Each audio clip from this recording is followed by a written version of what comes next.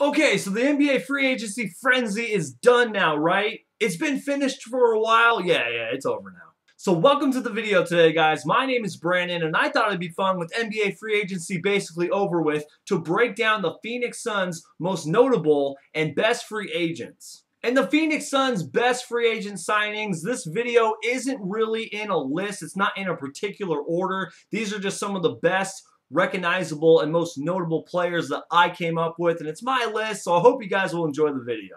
That's right, so kicking it all off is the first unrestricted free agent in NBA history. That's right, it is Tom Chambers. Tom Chambers was signed by the Phoenix Suns on July 8th, 1988, and played 5 seasons with the Phoenix Suns, was a 4-time All-Star, 3 with the Phoenix Suns, and was the 1987 All-Star Game MVP where he had 34 points. I've had the chance to meet Tom Chambers plenty of times. He is such a cool guy, and yeah, he kicks off this list for this video.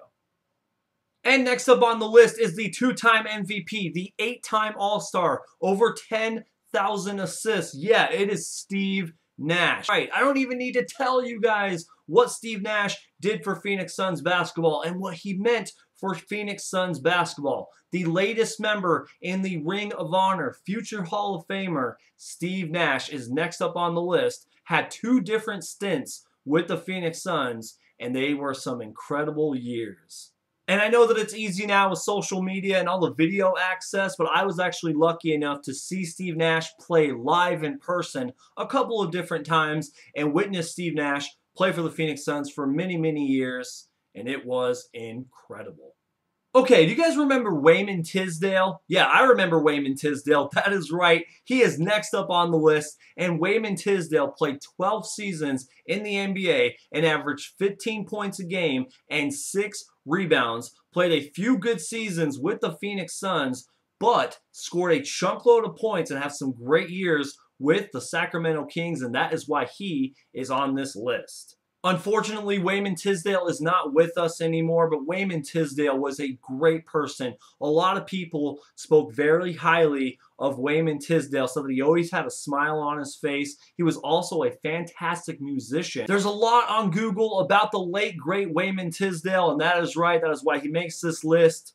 Rest in peace. And next up on the list is a player who played right behind Steve Nash. That is right, Goran Dragic. Guys, I don't care if he left controversially. I absolutely loved Goran the Dragon Dragic when he played with Phoenix. He also had a couple of stints with the Phoenix Suns, bounced around in the league, bounced around in Europe, but Goran Dragic had some of his best years in Phoenix, and that is why he is a multi-year contract player now, currently playing for the Miami Heat, and that is why he's considered one of the best point guards in the NBA. Goran Dragic scored a lot of points and a lot of assists with the Phoenix Suns and had a few seasons where he was all-star worthy. He never got the all-star nod, but he was definitely all-star worthy. I absolutely loved Goran Dragic. So let's talk about a player who is actually still on the Phoenix Suns roster. That's right, next up on the list is PJ Tucker. PJ Tucker has spent basically his entire career here in Phoenix. He was originally selected by the Toronto Raptors, but I think he only played 17 games before bouncing around in Europe, but he has spent some great seasons with the Phoenix Suns. He is an absolute fan favorite with the Phoenix Suns. He always guards the opposing team's best player. His statistics may not be the best, but PJ Tucker always hustles, always gets his numbers, and is always showing effort. And that is why he is on this list. He is one of the best players on the Phoenix Suns team. I absolutely love PJ Tucker. And yes, I do have a whole bunch of honorable mentions, so let's dive into the honorable mentions for the Phoenix Suns' best free agent signings. Cliff Robinson, who played 4 years with the Phoenix Suns, averaged 16 points per game. One of my favorites, Quentin Richardson, only played 1 year with the Phoenix Suns, but was a fan favorite and definitely stood out. I absolutely loved Quentin Richardson when he played with the Phoenix Suns. How about Raja Bell, who played about 4 seasons with the Phoenix Suns?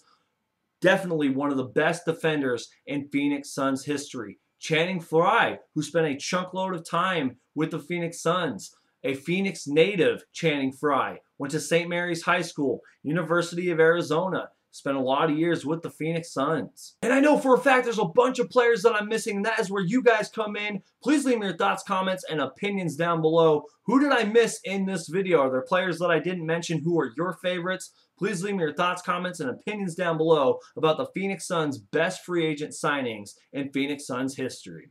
Thank you guys so much for watching this video. My name is Brandon. Please subscribe to this channel for future NBA videos and for future Phoenix Suns videos.